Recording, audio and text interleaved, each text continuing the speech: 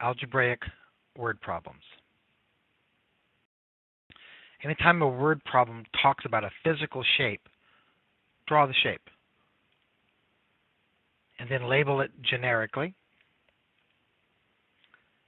Now, after you've done that, you can start actually translating the specific situation that the problem represents.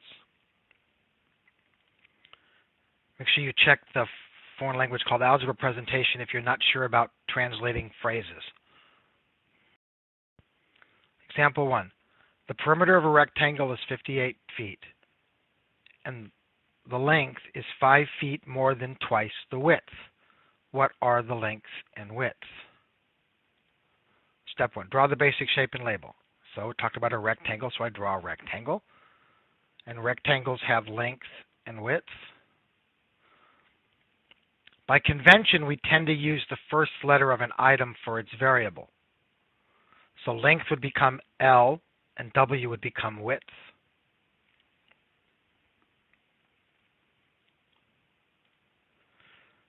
Step 2. Now we start translating.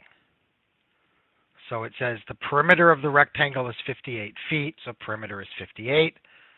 And I'll write that as P equals 58. Again, we're using P to stand for perimeter.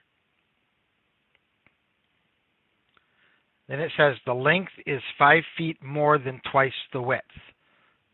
Well, the first word is, which means equals. So the length equals, or L equals. Twice the width means 2 times the width. So we would translate that phrase as 5 more than twice the width. So 2W plus 5. And we have a known relationship for perimeter for length and width. The perimeter is 2 times the length plus 2 times the width. Step 3, put the pieces together and solve. Well, we know that the P stands for perimeter, which is 58. And we have a name for L, which was 2W plus 5, so we'll put that in. So now we have P equals 2 times 2W plus 5 plus 2W.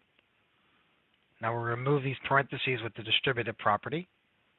2 times 2W is 4W, and 2 times 5 is 10.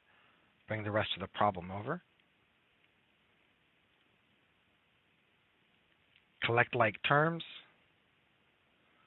4W plus 2W is 6W. Bring down the rest of the problem.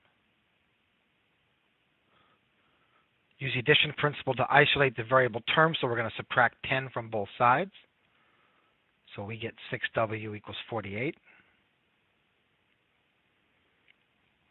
Then we use the multiplication principle to change the variable coefficient into a 1. So we're going to get rid of that 6W and make it W by dividing by the 6. So we get W equals 8. But it didn't ask for just the width. It asked for length and width. So now we need to answer the final question. Put the answer in the form requested, length and width. We have a little formula for length, which is length equals 2W plus 5. So we put the 8 in for the W, and we do the math. So now we know the length is 21. So to answer the question, L equals 21 feet, W equals 8 feet. Example 2. A boat race from Hilo, Hawaii to San Diego, California covers 2,500 miles. On the 7th day of the race, the captain of the Orca calculated that they were 4 times as far from Hilo as from San Diego. How far has the Orca traveled? Draw the basic shape and label. Well, we have Hilo and Hawaii and San Diego. Now we'll translate. Well, it says the race covers 2,500 miles, so that must be the distance between Hilo and San Diego.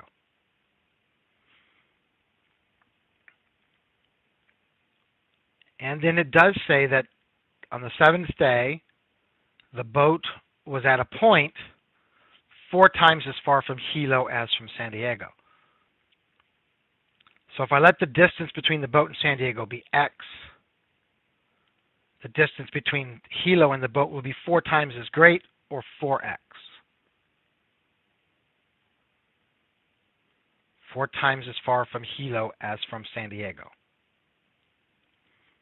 And now we put the pieces together. Well, 4x plus x would be the total distance, and the total distance is 2,500. Collect like terms, 4x plus x.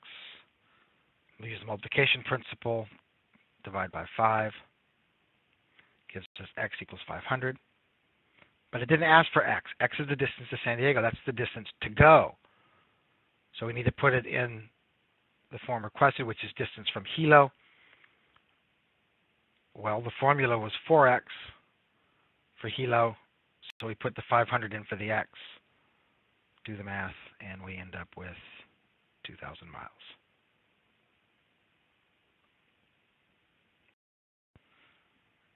Example 3.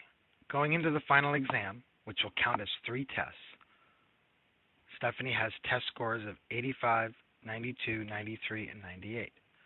What score does Stephanie need on the final exam in order to have an average score of 91?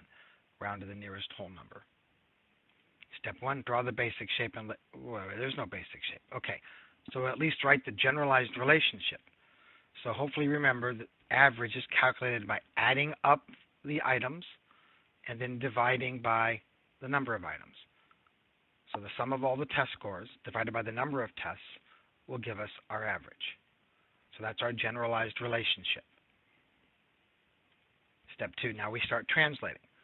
So we have 4 test scores, 85, 92, 93, and 98. And then we're going to let the final exam be an x. It counts as 3 tests, so I'm going to write it in 3 times. X plus x plus x. We're going to divide by the number of items, which is 7, and that's supposed to equal 91. Step 3, put the pieces together and solve. So I add up the 4 known test scores, I get 368. Add up my 3 x's, I get 3x over 7 equals 91. Clear the fraction by multiplying by 7. And we get 368 plus 3x equals 637. Use the addition principle to isolate the variable term. So we're going to subtract 368 from both sides. So we get 3x equals 269. Then we'll use the multiplication principle to change the variable coefficient into a 1. We'll divide both sides by 3. And we get x equals 89.6, repeating, so 89.6 bar. Step 4, put the answer in the form requested, rounding to the nearest whole number. The final exam score needed is a 90. Example 4. Workers on a certain production line are paid a base salary of $155 per week plus 68 cents for each unit produced. 1 week, a particular worker earned $377.36. How many units were produced by this worker? Step 1, draw the basic shape. Again, we don't have a basic shape, but we do have a generalized relationship. Base salary plus the unit price, 68 cents, times the number of units will equal wages. So the base salary plus the amount that they are going to earn by the number of items they produce will equal the wages. Now we start translating. Where the base salary is $155, and we're going to, it's 68 cents for every unit, so that would be, we'll let n equal the number of units, so it's 0.68 times n, and that's supposed to earn 377.36. So the base salary is 155. For every unit produced, we'll use n to represent the number of units. They get 68 cents, so 0.68 times n, and that's supposed to total 377.36. Put the pieces together, write it a little clearer without that multiplication dot. Use the addition principle to isolate the variable term. We'll subtract 155 from both sides. use the multiplication principle, so we'll divide both sides by 0.68. So it looks like, once we put it in the form requested, is 327 units were produced.